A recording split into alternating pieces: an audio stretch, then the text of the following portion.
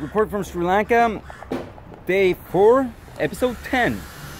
As you can see, I can put my selfie stick on maximum extension today, because now I'm at the construction walk.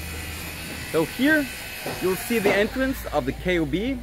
Just behind it, you are right out at the ocean. Turning myself 180 degrees, you find this area behind me here. It's where the restaurants are. TS2, the place I'm staying right now, is behind these trees. So we're smack centrally located in Velagama, south coast Sri Lanka. Behind me here is the construction site. So to this side you have the rooms. It's gonna go 3 floors up.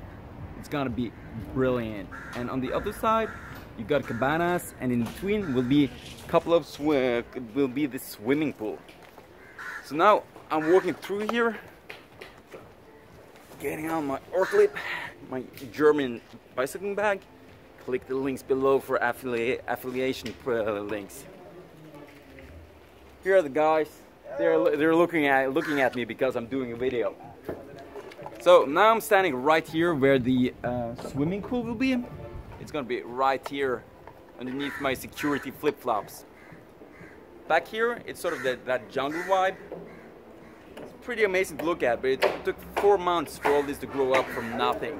Like, literally things just grow out of thin air here in Sri Lanka.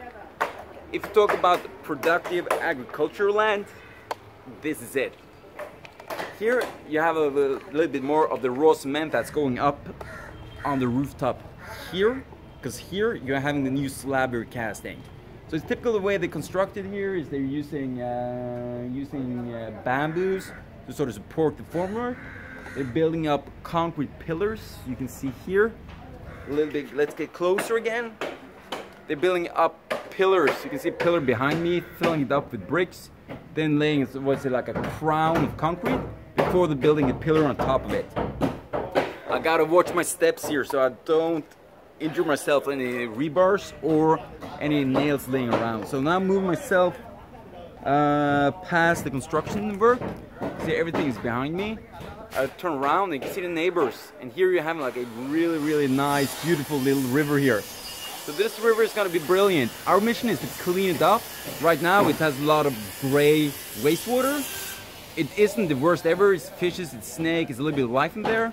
But we're going to clean it up. We're going to help the neighbors take care of it. So it's going to be a blue, brilliant river. So yeah, that's my report from Project KOB. Ciao.